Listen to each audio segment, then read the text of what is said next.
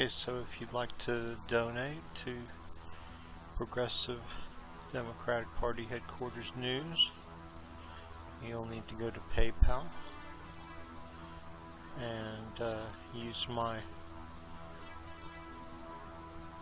email address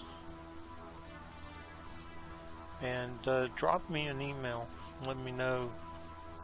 The money's going to be used to do investigative journalism. So, like, maybe I want to interview somebody like Bernie Sanders or something like that.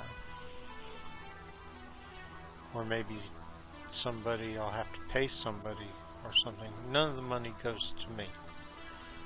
I mean, yeah, I'll use it to go places and do things, but I won't actually give myself a salary or anything. I do this out of my love for the progressive movement and the news. I love doing the news. So, thank you for watching. Against same-sex marriage, now you're for it. You defended President Obama's immigration policies. Now you say they're too harsh. You supported his trade deal dozens of times. You even called it the gold standard. Now, suddenly last week, you're against it. Will you say anything to get elected? Well, actually, I have been very consistent over the course of my entire life. I have always fought for the same values and